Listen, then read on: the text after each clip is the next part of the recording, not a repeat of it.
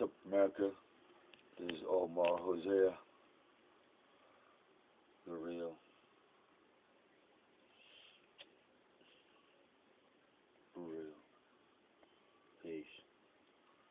Uh, share something with you, world. Israel, about living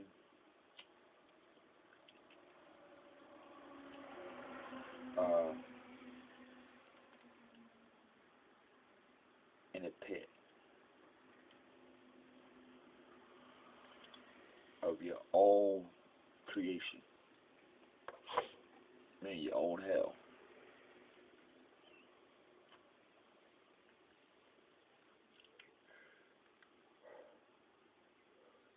Now, this trip to hell started last year about this time, with two of my baby brothers getting murdered. And thinking about my daughter and my son, why didn't he come to Cali? And so I had to come here myself, find out what was going on.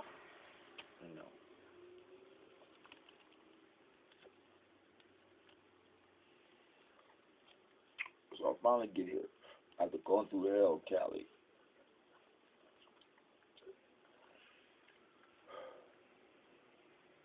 When I get out the plane, no, I rode on a bus from Virginia or DC, I think. Yeah, I rode on a bus from Maryland. And when I got here in Pittsburgh, I was cool for the first 2 months. No problems.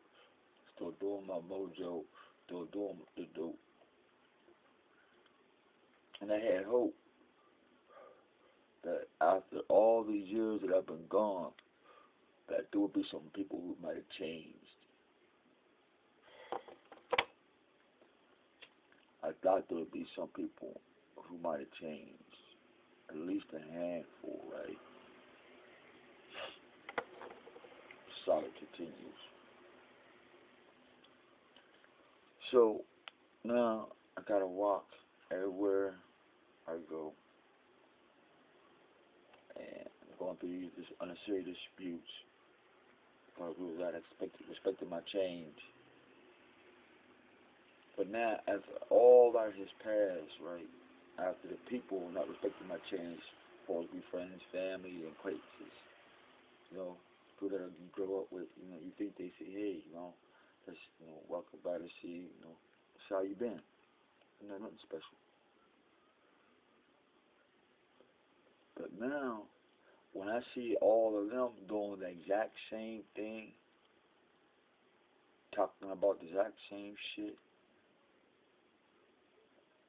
hoping for the exact same results, celebrate the exact same shit, complain about the exact same shit at the exact same time.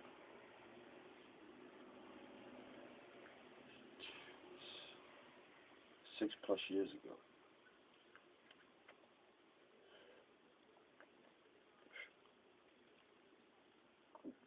Come to find out, these people were doing the exact same shit they've been doing since we was kids. But this is before my drug abuse, that these people was like this. After my drug abuse, and now I'm sober, I can think, my life is manageable. I can relate. Now, they call me crazy because I'm not talking like them. Wow. And they still doing the same thing 7 years ago. And they're going to do it again. On the so-called, on December 25th, they're going to do it. On January 1st, they're going to say and do it. Like they did the year before that, the year before that, the year before that. You know what I'm saying? Look at the profile. not their profile, but just the cycle of life. So now, I managed to, God has blessed me, touched my aunt's heart. You know what I mean? Now I'm okay. You know what I mean? Thank you, Father. And if any have prayed for me, thank you. And those who are truly believers, thank you. Now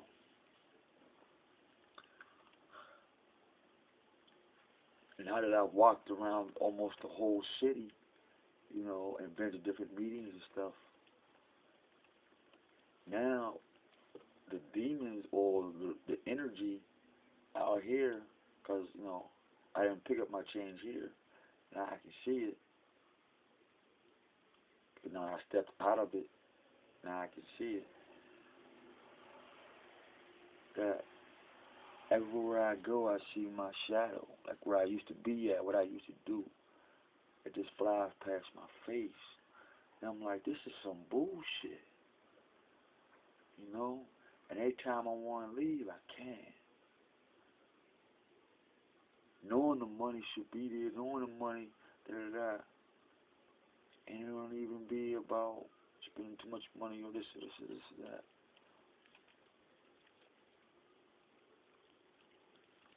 And I'm like, man, this is weird, man.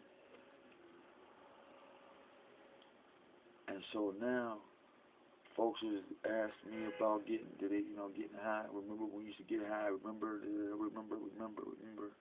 And I'm like to myself, no, I don't remember. But I remember that there was good times that are over. That's what I remember. And so now I'm being bombarded every day, all day when I go outside. What I used to do out here in these streets, man. And it's like hellish. You talking about being tempted. Man.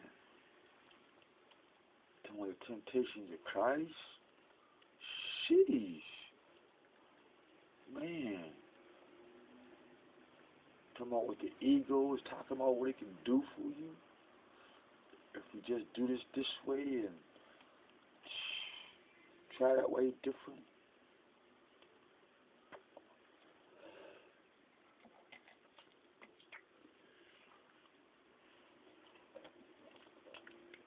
Yep.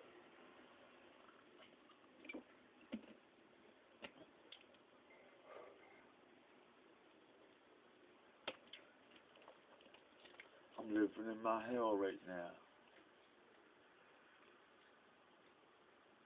But I'm in my weak field of protection with the Most High.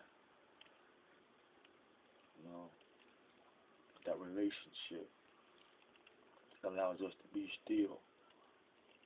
That's what I'm doing this right here.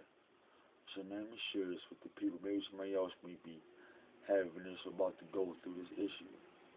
But just be still. Turn the TV off. That's why I've been watching TV too much. You know, I haven't been reading that much. You know,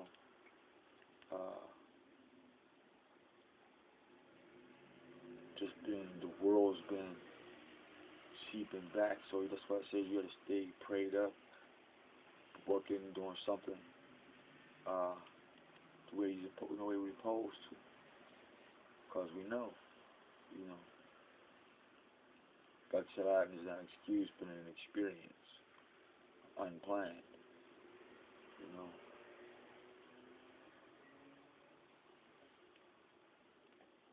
But we have a solution how to protect, you know, you have, ask the Creator for the power to put a force field around you so you can go out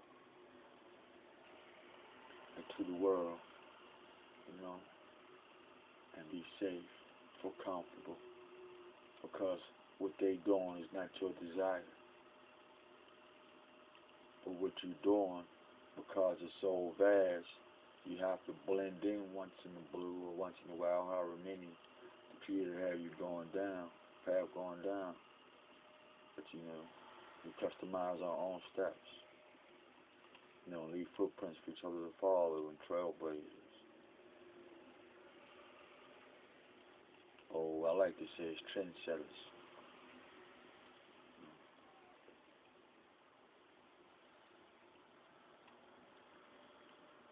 Yeah, I'm really living in my hell.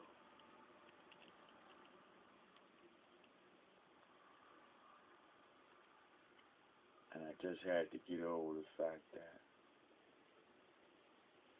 I want to be able to build a relationship with my little bro.